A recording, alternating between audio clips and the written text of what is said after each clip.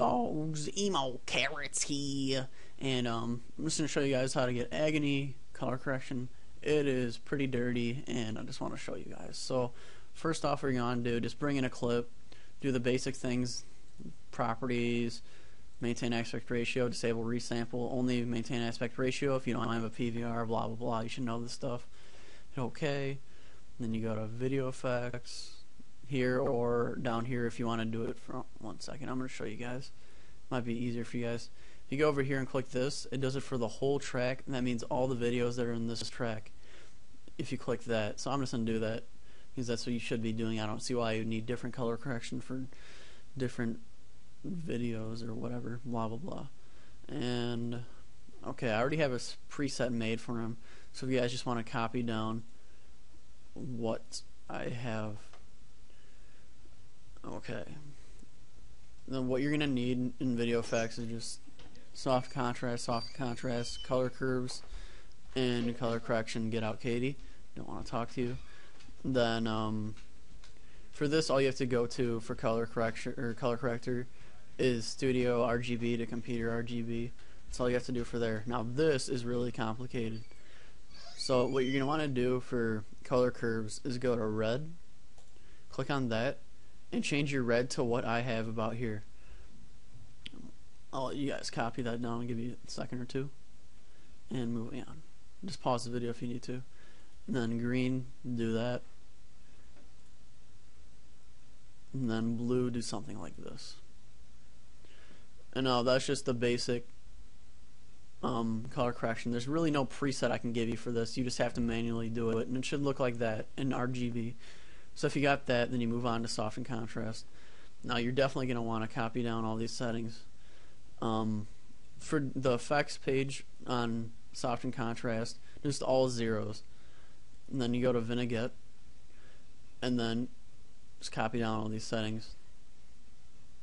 I'll read them off to you if you need me to. Exterior effect is black, strength 50.24, vignette shape rectangle, softness 50, width 84.98, height 80, corner radius 15, X and Y position are both 50. So that's for the first soft and contrast. Then you want to get another one like I have here, and then copy down these right there, which is the stretch range is 17.8, the contrast is 66.53, and the diffusion is 15.25, and all the rest is 0. Oh, what the hell? Never happened to me. I guess I'll just exit out. And then vignette, you want to get a blur for the exterior effect. Strength to 100, horizontal blur to 1.54, and then the vertical the same as that. Vignette shape, you want to go back to rectangle, and then softness 50, width 55.62, height 80, corner radius 57.29, and X and Y position are both 50 again. So once you got that, that's the basic Agony color correction. But as you can see, it kind of looks dark to me, and I don't really like that. So I made again my own preset with my edited Agony color correction. I like it a bit better, but I don't know. It's only up to you guys. If you like his better, you can modify yourself if you want to, but this is what I got. I'll let you copy down what you need to copy down. All I really did was change a few things in it, made it a little brighter and whatnot. Let it update. My computer's really slow if you can't tell. It hasn't updated the color correction on the video yet. There we go. Yeah, there's really no difference at all, except I changed a few things like the black. I changed it a little farther down. That's all I really did for the soft and contrast, because I want to be able to see the kill feed a bit better, and I changed the blur a lot farther down this time because I want to again be able to see the kill feed, because he had it really blurred if you didn't notice.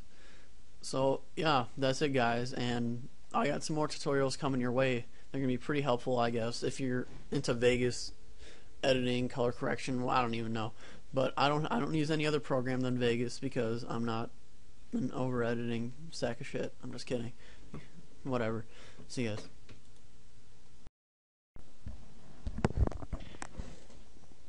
Yeah, guys, I forgot to add one last part, and that's the, what you call it.